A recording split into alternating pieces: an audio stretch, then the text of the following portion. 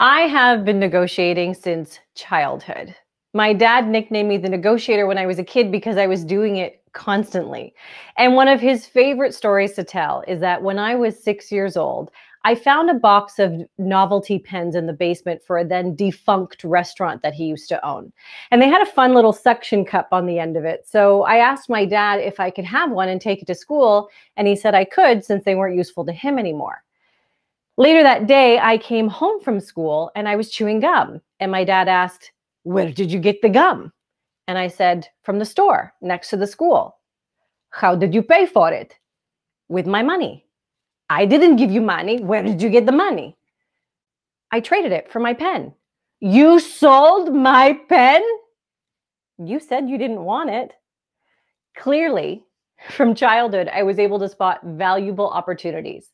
I decided to trade a pen that was worth nothing into something more valuable to me, like gum.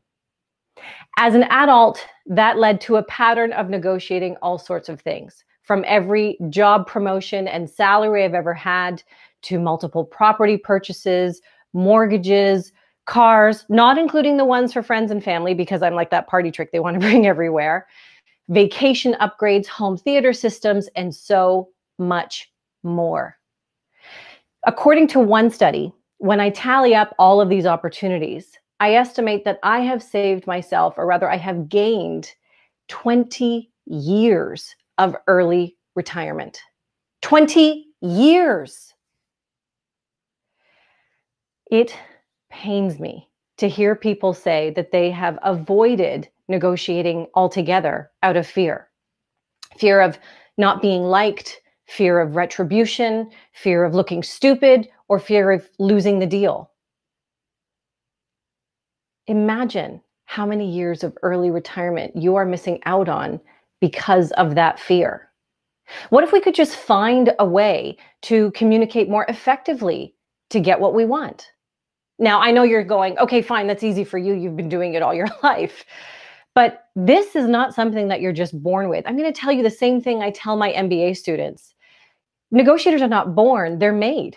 Otherwise, it would be a waste of time to sign up for my class. I can't just rely on the skills that I had as a 6-year-old to do what I do today. It takes lots of effort and practice and the right mindset. And you have time to practice all the time.